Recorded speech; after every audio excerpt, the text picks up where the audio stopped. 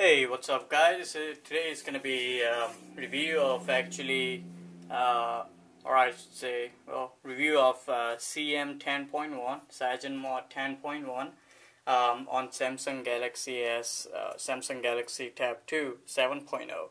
And this is actually GTP 3113, and this device has been rooted. I was going to do a review of actually a stock Android 4.0.4, but then since I already rooted, I was playing around and rooted, and it works perfectly fine. So I was like, let me just go ahead and do a review of that, because there was so many bloatware on the stock, so I didn't like that. Okay, so let's get started. This is a power button, so I'm just going to turn it on. I just wanted to say, guys, there's just so much glare right now, as you can see, so much reflection, just because of I'm actually outside, and it's gonna be on this side, and also I don't have any kind of screen protector or anything on it. Just got this device last Friday, so fairly new. As you can see, I haven't even removed the plastic yet. And as you can see, it's nice and quick actually, so that's always a nice thing to see. Now I don't have any kind of lock on it right now, so as you can see, if I just turn it on, it would be like back on. Okay, so let me put a lock on this, and then I'll let you guys see what exactly.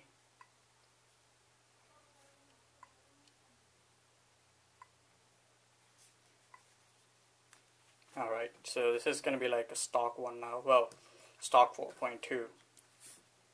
Right there. And as you can see, I can move to unlock anywhere on the screen. And if I don't do that, if I turn it off, here it got this, side widgets and stuff like that I can actually add more and scroll around and all this kind of stuff. So that's that. Now the screen that you just saw, which is if I go in settings, it would ask me for this password actually. What happened is I actually downloaded this app called App Lock and this device is for my brother, and he's 12 years old.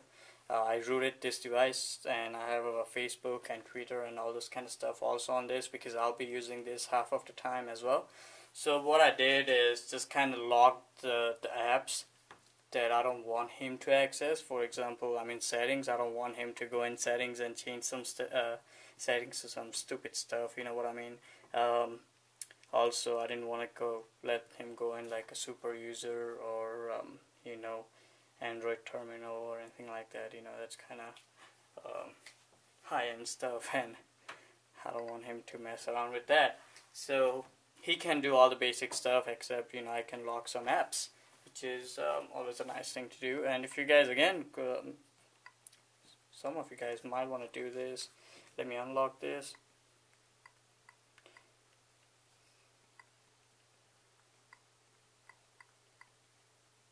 Okay, this is your app lock, and as you can see, all these apps are pin locked that I don't want him to access, and I'm just gonna add one more, which is the ad free, so he can access all those ads. But you guys might want to use this if you're using it as a second device. I know the 4.2 allows you to have 2 accounts, I think. Haven't played around much. I just rooted last night, so these are some apps and stuff like that I actually installed. So let's go in. Let me show you settings here. And it is going to be a little bit annoying while I go in settings, but should do it justice here. If I go in about tablet, and I don't know if you can see, yeah, because like I said, too much glare on. Actually, this screen is fingerprints magnet, and too much glare as well. So it is Android 4.2, as you can see, and it says the model number is GTP 3110. Actually, the the CM 10.1 that I install on here, it says it would go with both devices, GTP 3110 and GTP 3113. So this is GTP 3113 US, and download this CM and give me model number of P3110, which doesn't make any difference to me personally. I mean, there is not much difference. So let's unbox that. And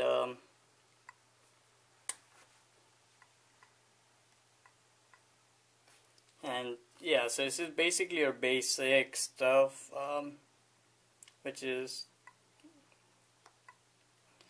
I mean, it's more like it is like a 4.1. It is like ice cream sandwich, and then you got this Project Butter going on at the 4.1, and then they add some new stuff to this one, which is always a nice thing to do, nice touch actually.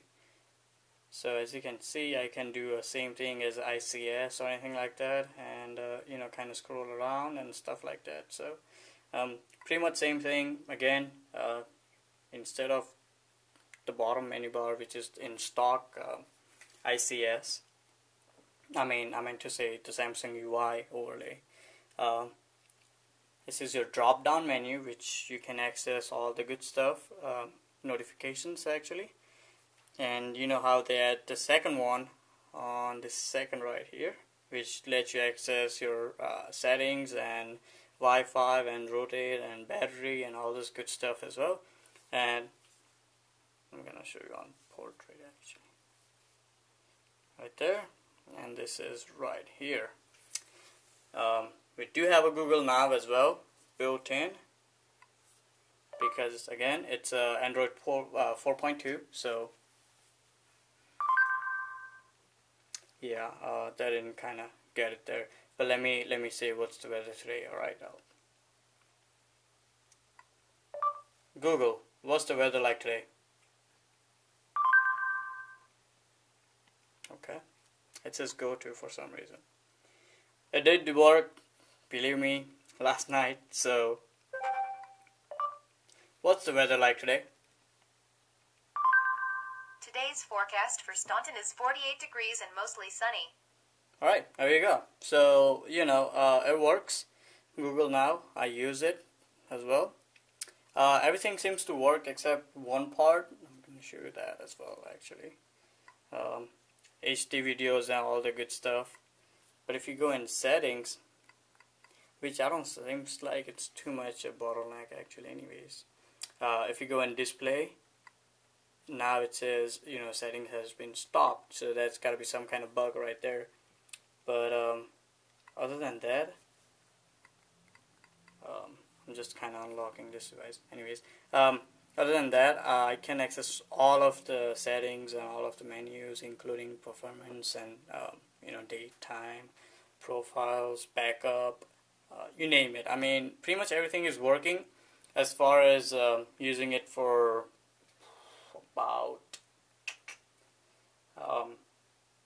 I'd say about 6-7 hours now, so it's working perfectly fine on this. Yeah, another new feature would be your camera.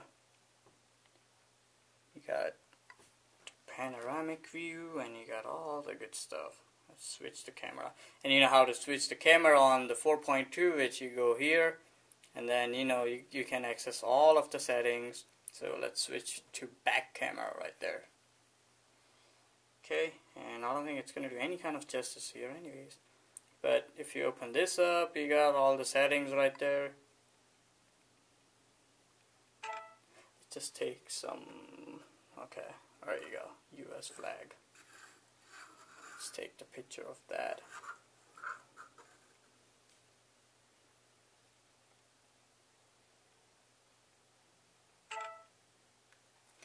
Yeah, so now you can kind of go back right there, as you can see.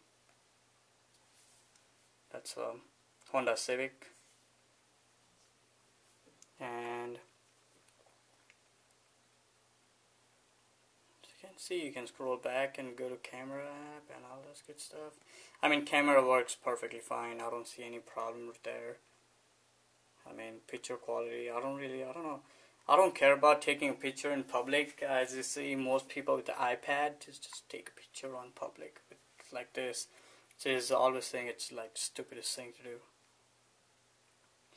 If you do that, sorry about that. But I mean, cell phone, I understand. Tablet, I don't know. That is more like, yeah, the camera is good, but why do you have to take it with the tablet? It looks so much stupid than anything else. So anyways, you can access all of the apps and all the good stuff here. If I go in my downloads, installed apps, the best thing about this is you don't get any kind of bloatware, period. I mean, if you want to have Netflix, yeah, go ahead and download it, but do I need it? Am I going to use it? No. Then I don't need it, basically. Why using so much of my space here on tablet, you know? So, like I said, everything works. I was using a Jelly Bean 4.2 keyboard with the stock, Samsung UI version of the Android. And, you know, I have to use all the keyboards and this and that and all this kind of stuff. Now, I don't. It's nice, it's quick. You got two kind of keyboards going on here. One that actually provided by this keyboard, which has the numbers on top, which if you hold it, it would give you that number, right? That would provided by CM people right there. So thanks to them actually.